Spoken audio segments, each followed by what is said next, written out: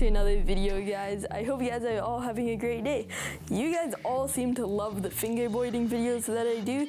They all have like over 20,000 views. It's awesome. I'm glad you guys all love those videos. So today, I am going to be making a fingerboard feature out of wood.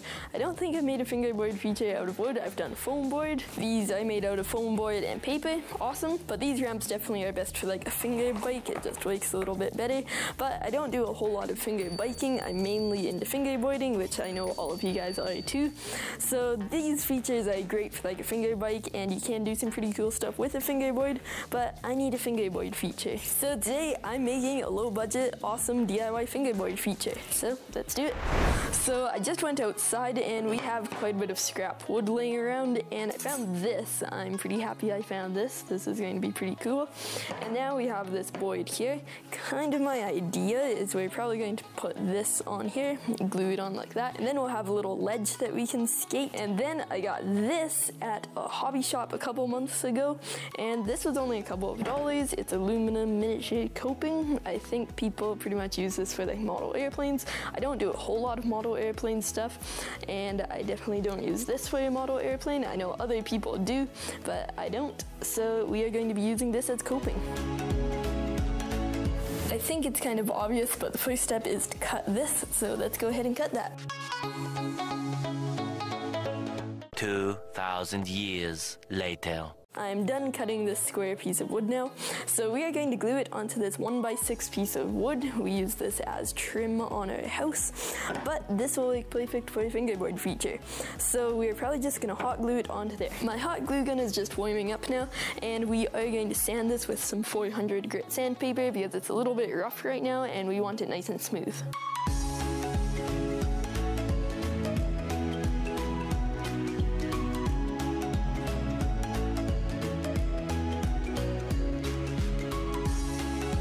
This piece of wood is sanded now, but before we glue it in place, we need to figure out what we are doing for coping. So you could just glue it on like that, have it kind of like sticking out of this a little bit, but what I think we are going to do, we could either take a razor blade and just cut out that little edge there, and then this piece of aluminum will sit really nice inside of it. So if you don't have like a tool like a table saw, use a razor blade. That's what I might do, but I think we are going to use a table saw and just take that edge right off. Before we take this edge off, I'm going to take a coping and just kind of line it up there. Now I'm going to take a pencil, just mark how it'll look. That pencil mark is there now, so we're going to take this to the table saw and cut this edge off. So I'll see you once this is cut. So a little bit of an update, we didn't use the table saw because we weren't able to get the blade close enough to the table, and I didn't really want to risk cutting too deep in this, so we ended up using just a hand saw, and you probably have a hand saw. And then once we kind of cut down there, we took a razor blade. So I basically did what we were going to do but then weren't going to do, so we did it.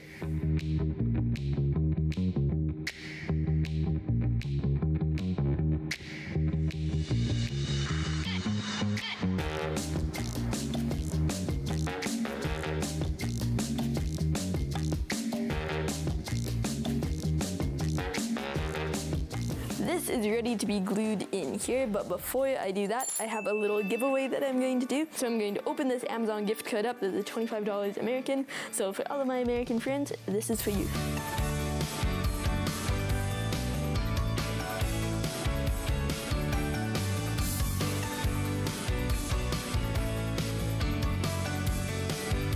All you need to do to get this $25 gift card is go into your Amazon account, and at the checkout, you need to order something. At the checkout, punch in that code, and then you'll be able to get whatever item you want. And it'll be a little box that'll just say redeem gift card, add gift card, something along those lines. Put that code in and good luck. If this doesn't work for you, it either means you don't live in the US. You might think you live in the US, but you don't. So if it doesn't work, you don't live in the US, or somebody did it before you. And if you want more giveaways like this, hit the subscribe button down there, because we do these giveaways somewhat often. So hit the subscribe button so you'll never miss a video where I might give away a gift card. And as you can see, we've also done Google Play cards, iTunes cards, Amazon cards, so subscribe button's down there, free.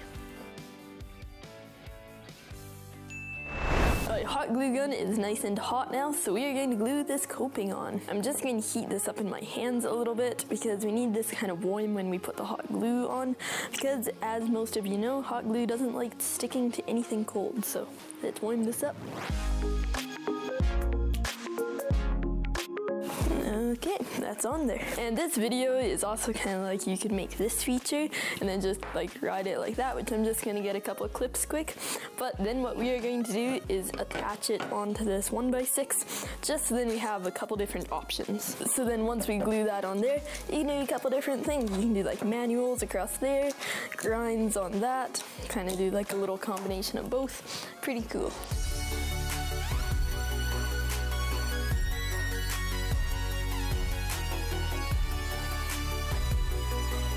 I haven't fingerboarded since like early this year, so my moves are a little bit sloppy, so hopefully I can get better using this. All we pretty much need to do now is hot glue gun this onto there, and then something that I might add is just like a little ramp up to it so you can get a little bit cleaner lines, but I'll see once this is glued on. And that is on there now. Hot glue binds super well with wood, like wood on wood. It's just like probably one of the best glue jobs you can do. You could use something like epoxy or super glue, but I wouldn't recommend it. Everybody has a hot glue gun. At least most people have a hot glue gun. So definitely use a hot glue gun. And if you don't have a hot glue gun, get one of these for like $2 at a dollar store. I also have this piece of wood, so I might do something with this kind of just on the edge. Maybe make a little stair set up to it. So yeah, I think I'll do that.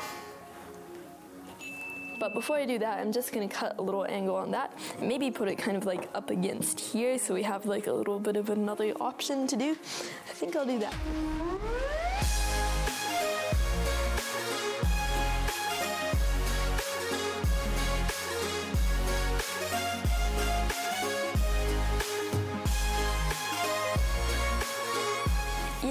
Finished. I am super happy with the results. I didn't end up putting stairs on just because I kind of like the freedom that you can do some stuff without stairs. So now all we need to do is skate it with my fingers.